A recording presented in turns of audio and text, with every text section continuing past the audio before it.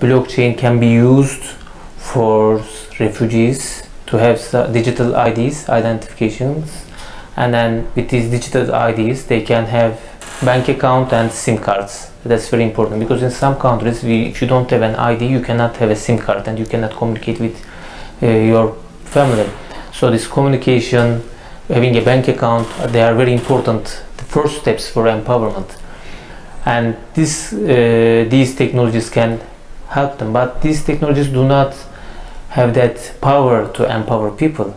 So having a bank account doesn't mean that you are empowered or you are out of poverty. That's not providing a solution. But I think that's the first issue, that we should discuss the politics and the next steps. So if we just stop in the first step, people can have bank accounts and SIM cards, and if we think that they are empowered, then we will just allow a space for corporations. So okay, corporations will start earning money from these people. They will have bank fees, they will sell their mobile phones. That's okay, but it's not a sufficient issue for us. We should discuss more about empowerment issue.